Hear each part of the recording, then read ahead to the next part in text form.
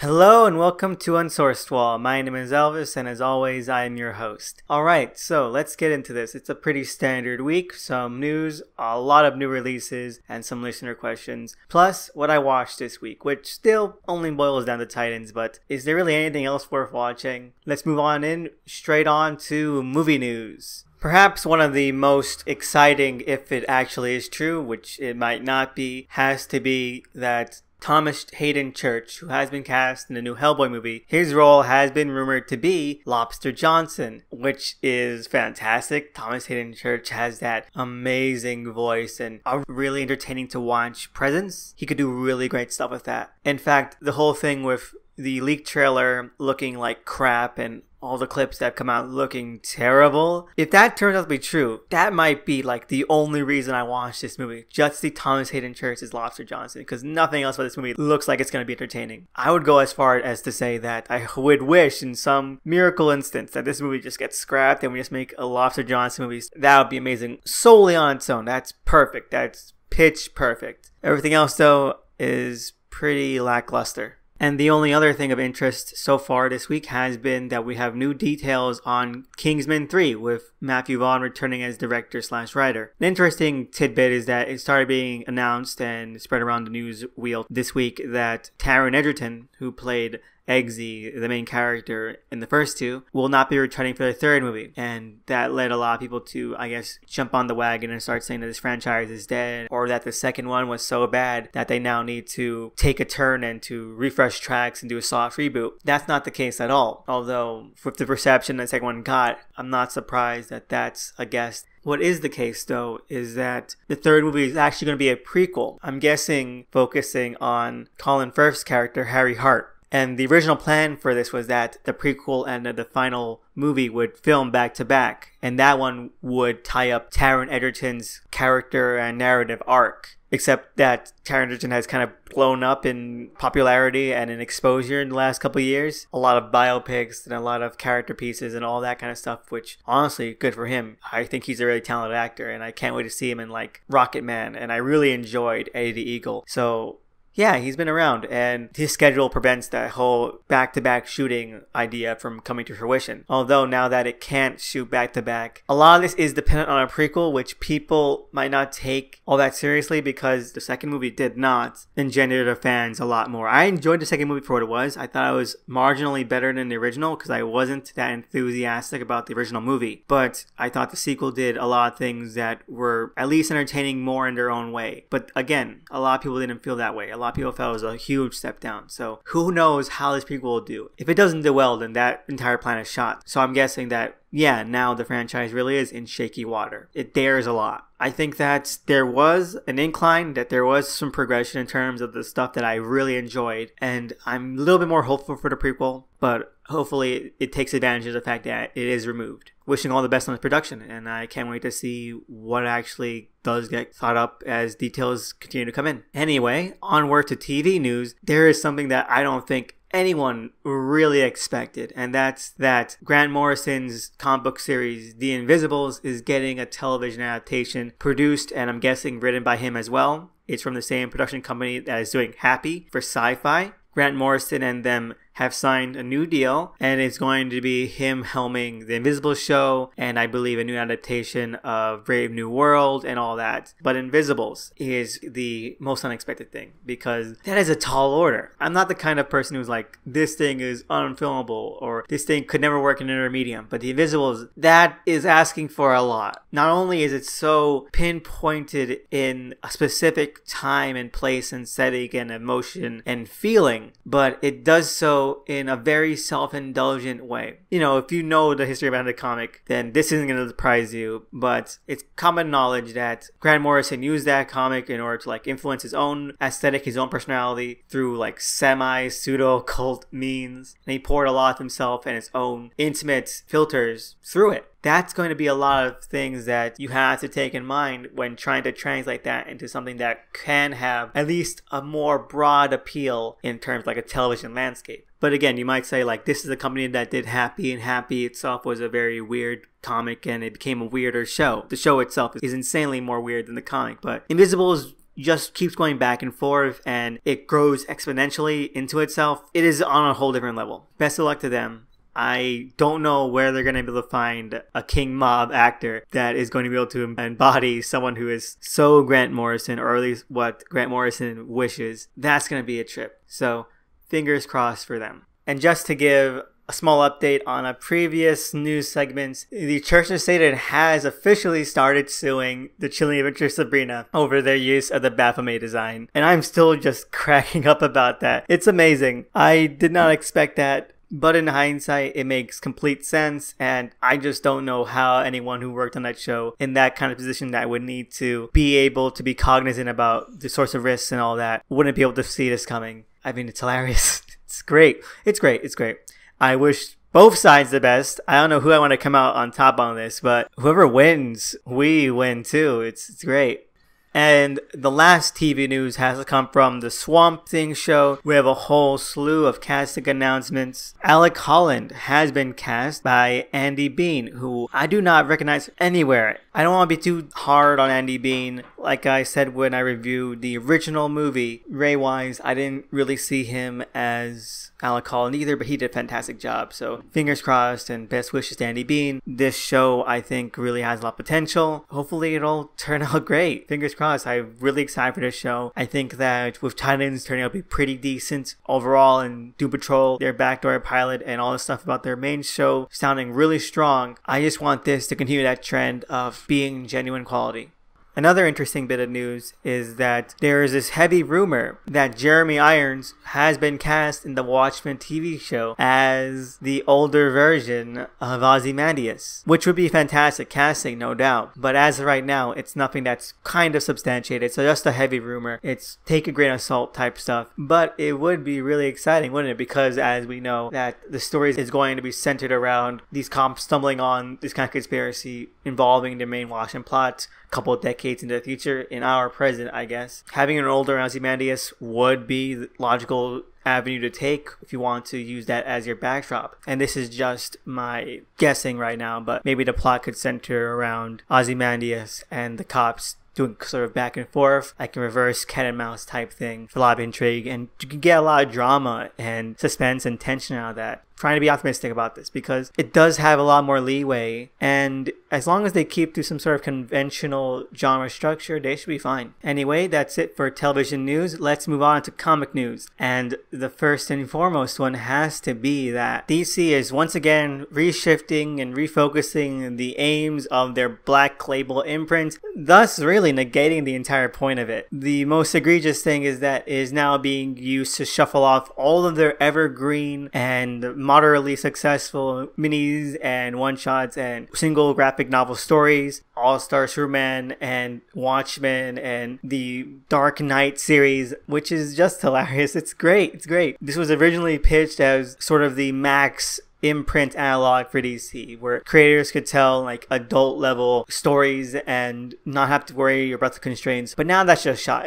Black Label is now just the standard evergreen imprint for modern classics. It's ridiculous, really, isn't it? It's ridiculous, but it's also just hilarious because now we're just getting whatever the hell they want to reprint just to get people to double dip on their list of titles that they're trying to pry over to Black Label. It seems we're gonna get another reprinting of All-Star Batman and Robin, still called All-Star Batman and Robin Volume 1. I mean, if you're still gonna call that Volume 1, then please, for the love of gods, DC, release Volume 2. Anyway, I digress. That's it for comic news this week. Thank you for that. And finally, we can move on into what I read this week because, well, I do have some strong feelings, positive and really, really negative about some stuff that I'm just itching to get out. First of all, to just do something that I forgot last week, Heroes in Crisis number 2. Terrible. Alright, now let's move on to something a little bit more substantial. We have The Wrong Earth number 3 from Tom Payer and Jamal Igle from Ahoy Comics. Honestly, I have really been enjoying this series. It's just so great. And it's great in that very simplistic, down-to-earth, stripped down, very basic sort of way. Like, it's no frills, it's everything that you want this kind of story to be. It's conventional, but it's homey, and it's comfortable, and it's just entertaining read. I am loving the set pieces for both Dragonflies, Dragonfly Man and the Dragonfly, as they try to travail and traverse their respective new universes. I think that It knows exactly what buttons to push in order to show the real definite contrast. These really high, shrill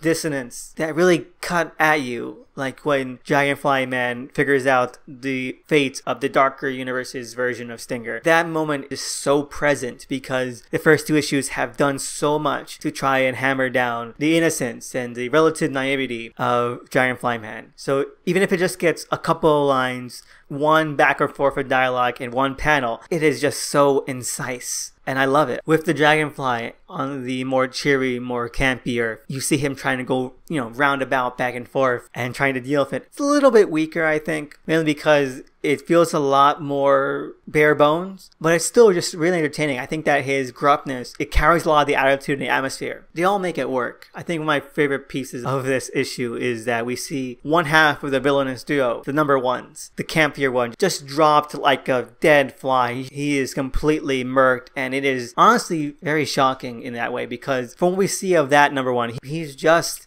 harmless villain. And so I really enjoy this series. I can't wait to see where it goes, and hopefully even when this main story ends, we get to see more of these characters, because right now I'm getting pretty attached to them, no lie. Alright, next up would have to be Sideways Annual number 1. This one is the highly anticipated return of the New 52 Superman, and it has as a guest writer Grant Morrison. So I think that this was always the crown jewel in the eyes of people waiting for this Seven Soldiers Dark Multiverse arc. Just as soon as that was announced and that Grant Morrison would be collaborating, and when this cover was first shown like a couple months ago, people were really excited about it. I was really excited about it. And I just want to talk about this arc in general for a while before I get into this issue, because it does bear just a little bit more dissection, just a little overview, because I don't think you can really talk about this issue as the ending of this arc without talking about the arc as a whole. And honestly, the Dark Multiverse arc has been very lackluster. I think that it was overall very muddy, very messy, and it just didn't have a good head on its shoulders. It didn't know what exactly it wanted to do, and if it did, it had no idea how to coordinate that or how to really showcase any of the themes it wants to play with to the reader. So it just comes off looking very chaotic and not in a good way. I think that the most hitting and most hearty parts of this arc has to be the ones that were centered around Derek's mother's death and how people are responding to that. My favorite parts being Derek's immediate response to that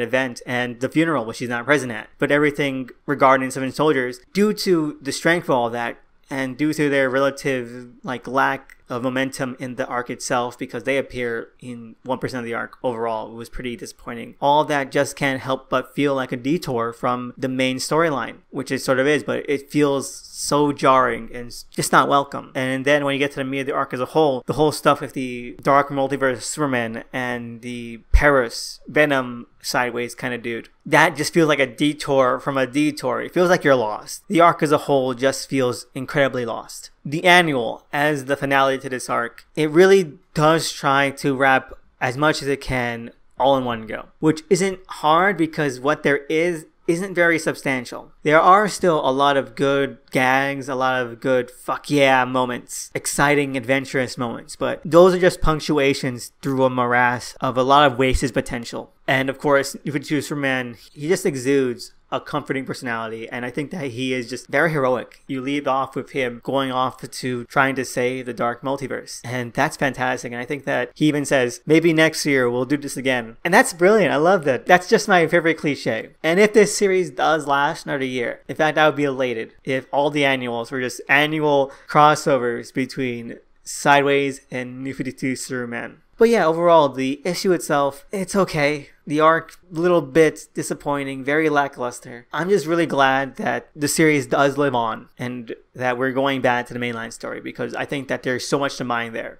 Alright, moving on to Dead Rabbit number 2, and this is on the upswing. Dead Rabbit is one of my favorite comics of the year. It is just so amazing. Duggan and McCree are brilliant. They are firing on all cylinders. They are doing everything I love in this sort of whacked out, slightly raunched, slightly vulgar, but also incredibly heartfelt and momentously moody and just very pathos-ridden series and story. I love it. This issue really does set the ball rolling for a lot of things that I really like as hallmarks of this genre, where you have just a chaotic mess that is just looming in the near future, and it just creates both like a very exciting humorous energy, because I know that humorous is a weird word to say, but when you have like this or Hitman or Criminal or Stray Bullets or any of that kind of stuff, the threat itself is just so dire that there is a black comedy to it. You can't help but like feel like, oh fuck, and laugh and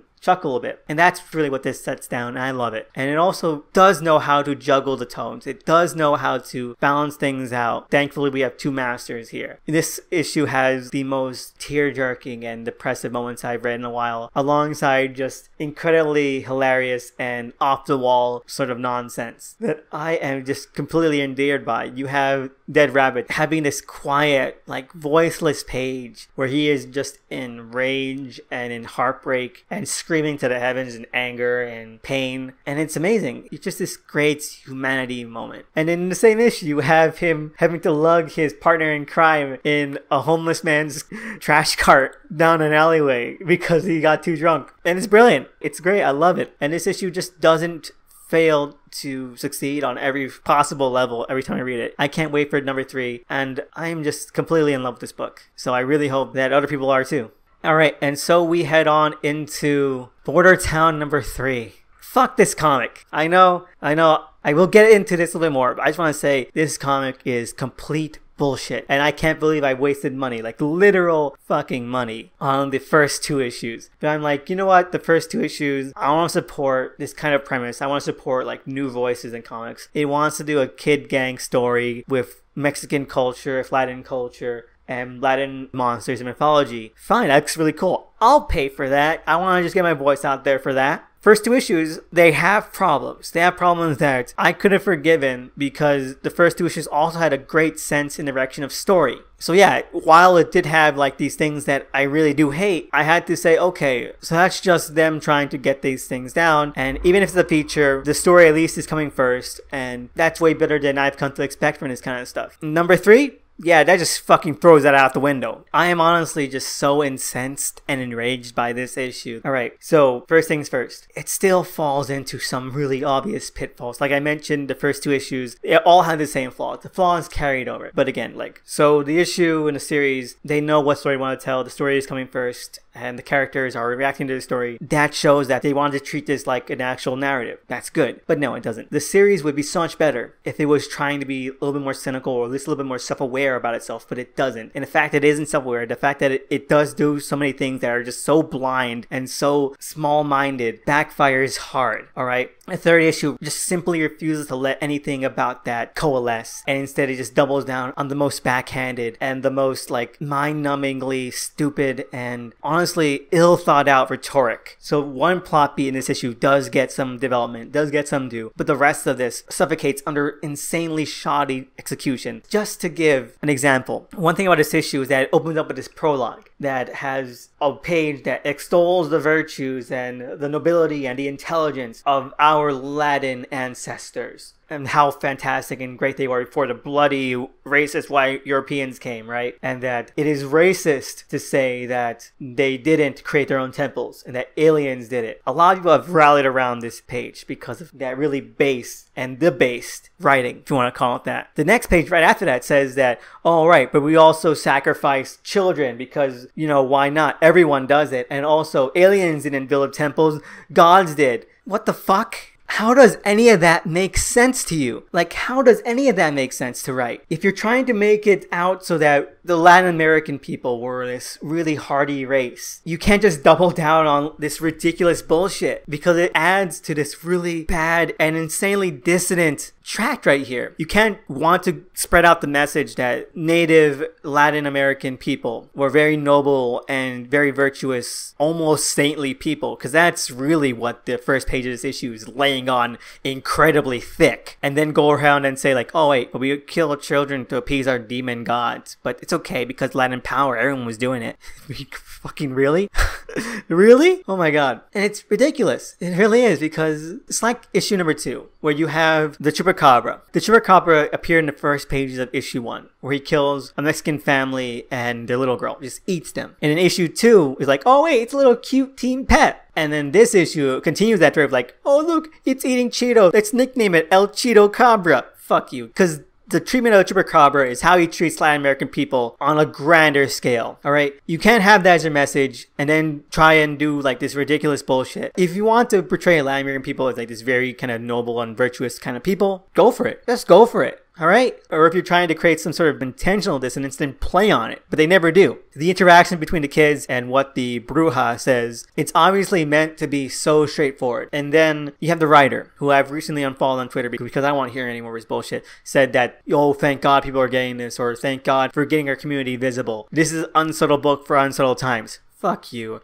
Alright? First of all, subtlety or unsubtlety, they each require craft and focus. And if you want to get brownie points for showcasing our community, then actually put some fucking effort into it. And then the rest of the issue just never gets any better than that. But the rest of the issue just suffers from incredibly face fronts and meandering rhetoric that is just so fucking boring. The story just stops. Any sort of actual development or care about how these things work internally. Like I said, the prologue could have worked if they wanted to showcase some sort of hypocrisy or if they wanted to make that the point, but they don't. They expect to be what it is. But Latin pride? No.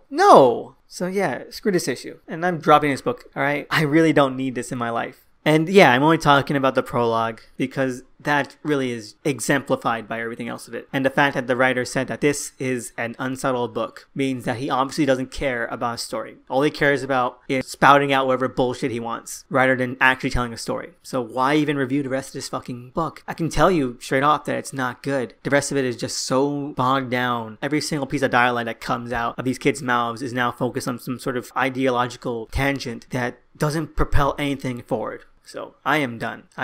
But yeah, moving on to something I really enjoyed, we have The Dreaming number 3. Now, The Dreaming number 3 is an issue that I actually enjoy bits and pieces of. It's not the strongest issue so far, but it is still incredibly entertaining. I think that this is something where Spurrier's habits are starting to overtake the narrative and the personality of the story a little bit, but I think that with the characters that they're playing with, including the old Jack Kirby and Joe Simon Sandman sidekicks, it adds a lot more leverage and weight to some of the things. It balances things out. I think that the character Gallows, he is imposing, he is a force, and there are panels and pages and layouts that Bilquist heavily does that highlight that to the extreme, and it's fantastic. It sells it hard. And so the fact that the issue focuses on him and hones in on him and his thought processes and just the ripple effect he's having in The Dreaming because he's now like an inquisitor, it was the make and break of this issue. It doesn't disappoint. We also get another great character moment from Ziggy, the blank, soggy nothing that has been my favorite highlight of the series since issue 1. He is a legend. I love him. He gets this one brilliant moment in this issue that is fantastic, and I didn't expect it. It caught me by surprise, and I was like, fuck yes, it's amazing. I started laughing.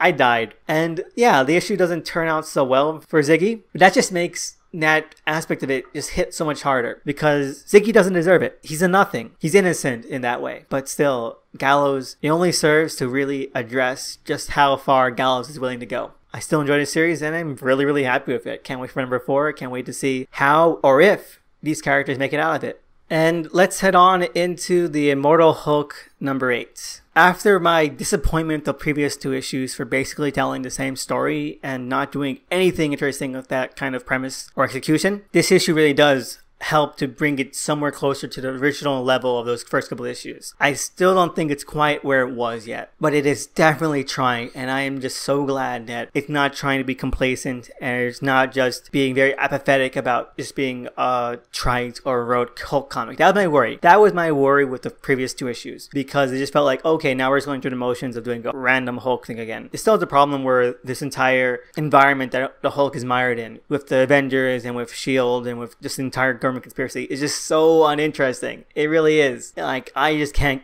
get my head around it and I am bored to tears by all of it. But the Hulk himself and how he's dealing with them, that's what makes it really entertaining. I think that the Hulk is truly on form in this issue. He definitely has like that very trash bastard personality. I know I said it before, but I love it that he will just look at someone and give them the shittiest eating grin ever. It's great. perfect button to all the horrific things that he's been through in this issue. And when I saw that page, when I saw that panel where he's like, yeah, I got you, motherfucker, I lost it. I like, yes, hell yes. And what happens after that is suitably horrific. Alright, so he escapes because he's the Hulk and he's gonna be able to fucking escape. You know, you can't contain the Hulk. And what he does next is like on a different level than the original issues. Because the original first issues harken back a lot to that old 50s, 60s style Atomic Age Gothic. This, however, seems to make a definite transition to 70s, 80s body horror like Cronenberg or even Brian Yuzna,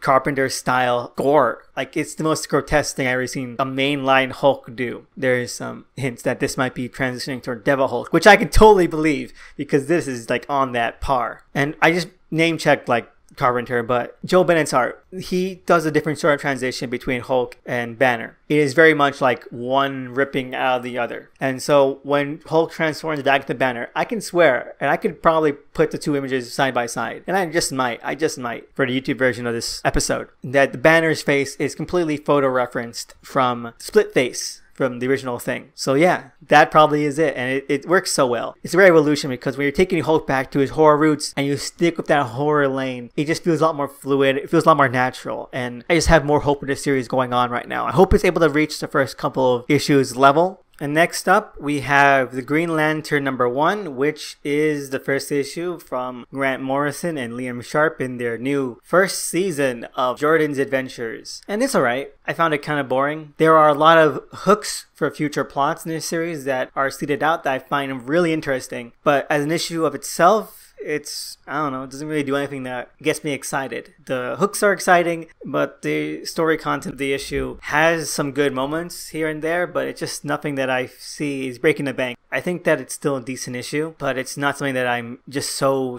enamored and enraptured by. And I'm still really interested in seeing where it goes because a lot of those hooks are extremely exciting. So yeah, two middle thumbs.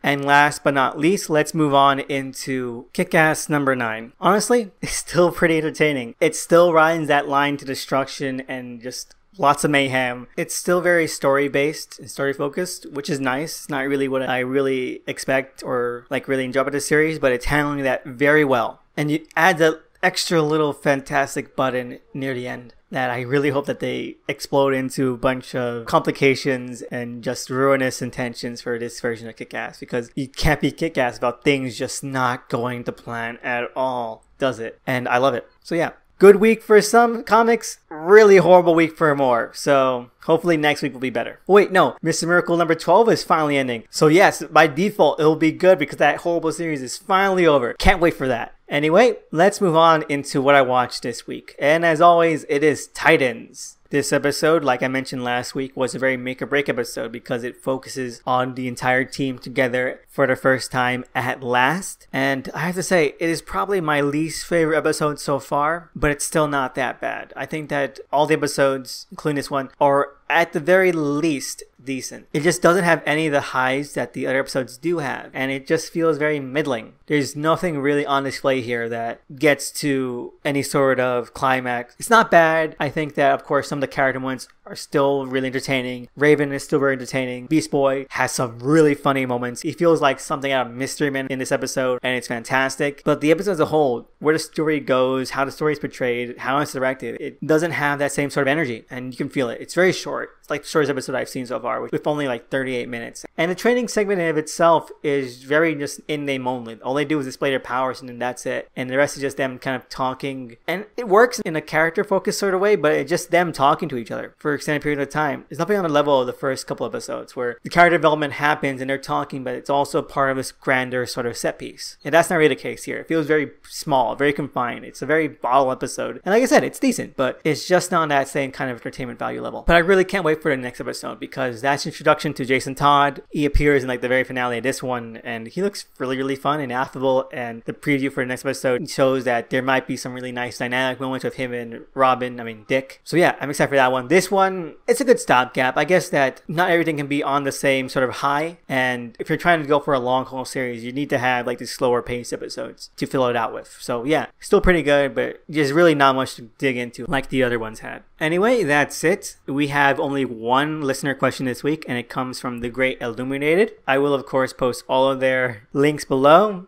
And I just want to remind everyone that Damn Comics premieres next week. I will review that on this show. I will post the link below next episode, and I really hope that you check it out. It is well worth the time. It looks fantastic. Illuminated has been posting on their social media little reminders of the day countdown featuring Hop and the main character of Now, which have been really, really fun and just very energetic and very, very cute and hilarious. So I really recommend it. Like, seriously, go check it out. But their question for this week is, given my current love for Dead Rabbit, what do I think makes for a good crime series? And what works in the genre do you most like? Yeah, I guess I mentioned somewhat of this back in my review for Dead Rabbit number 2. But what I most enjoy in a crime series is just like that very hard-lined, cynical edge to it. And the perfect examples of that would be like the ones I mentioned, like Criminal or Stray Bullets or like Hitman or even that kind of area. Because you have the straight-laced execution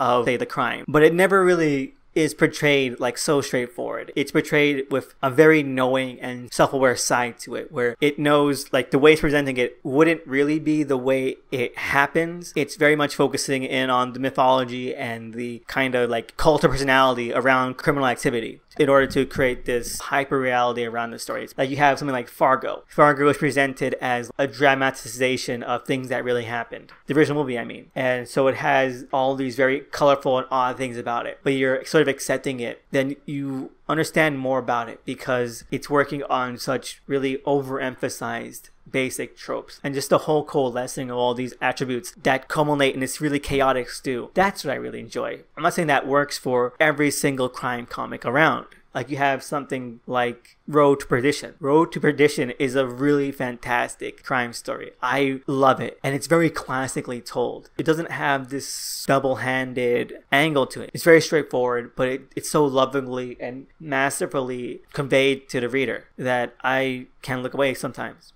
So yeah, you do have like examples of either this or that. And I'm not saying that one is better than the other, but I guess it's because of this versatility. What really does make for a good crime comic, like in general, is that you have a lot of passion for it. Like you do want to be able to tell this story in as like heartfelt a way as possible, because you want to have that heart in it, even if it's something that is meant to just totally break you down or like be so depressing. You want to have that passion. You want to showcase just like this other side of a world you might not or never ever encountered. I guess like to just highlight this, you could go back into like the original crime comics, the golden age of crime comics, like crime suspense stories or crime shock stories, the old EC brand. They showcased a lot of this same stuff. And maybe even a melded it too, because they wanted to tell like straighter crime stories here and there, but then you would also get like some really, really off-color stuff, like the original episodes of Tales from the Crypt adapted, I think, a crime suspense story that was about the killer Santa Claus mental patient escapee. So you have this and that, and I'm guessing you just want to have that energy, you want to have that passion, you want to have just a good sense of what audience you're catering to. If you want to do something a little more straightforward in terms of the crime story, then yeah, you want to have just the same coordinated balance. If you want something that is going to break some rules, break some boundaries here and there, then you have to be aware that you're going to be making something that if you are too strict about yourself, if you don't have a direct sense of self-awareness about what you're writing, then you're going to fumble. And you don't want to fumble either way. So yeah, that is as much as I can really delve into with what I think makes it for a good crime comic. It's less about like the actual events of the crime itself, but really what your intent is. And for my favorite crime comics, I think I already mentioned them over and over again just by using them as examples. I really do enjoy most of Criminal and, you know, Stray Bullets, a lot of David Latham's work. I do love the old DC comics. And of course, I do still get from time to time a nice scintillating sense of adventure and just entertainment from stuff like Sin City and so on. So, you know, it's here nor there. I really enjoy them. And with Dead Rabbit, I am more than confident we'll be able to join those same ranks if it is able to keep a steady and sharp course for itself. And there's nothing that is telling me that I won't be able to do that. And I guess one last thing I want to bring up is that I've trotted out this paraphrased quote before, but something about what Sam Raimi said about how sometimes you want to see the karma play out, is that you want to see sometimes, not all the time, because like I said, there's so many moods and tones, but sometimes you want to see the motherfuckers get wasted at the end, or just consequences and the reappraisals and retribution just come full circle. Because like, who doesn't want to see that sometimes? Who doesn't want to get like a reaffirmed sense of like justice or the world? Or to just mention Futurama, where everyone gets $300 and Bender steals a cigar and goes through the entire episode not getting any kind of comeuppance for that. At the very end, he gets attacked by the cops out of nowhere. He's like, yay, closure. I think that's also a very, very intricate part about crime comics that sometimes people might miss out on. Anyway, thank you for that question, Illuminated. I hope that answer made any lick of sense. I am so grateful for your question and just for all the work you do. It's fantastic, and I really can't wait to see and hopefully spread the word and support your various ventures, because they are truly, truly amazing. You're a talented and fantastic individual. Thank you so much for that, and thank you for everyone who sends in questions, comments, feedback. It means so much. I am truly humbled by it, and I'm so grateful. If anyone out there has their own questions, comments, or topics they want to hear or discuss on the show, you can find me on Twitter at THE_SNICKMAN. And I want to give a special shout out to the cover artist for this series at DOTEMCEE. They do fantastic work, and I'm so over the moon about the cover art. Alright, so see you next week. Hope you have some good reading, and I'll be back again with more reviews and so on. Have a good one.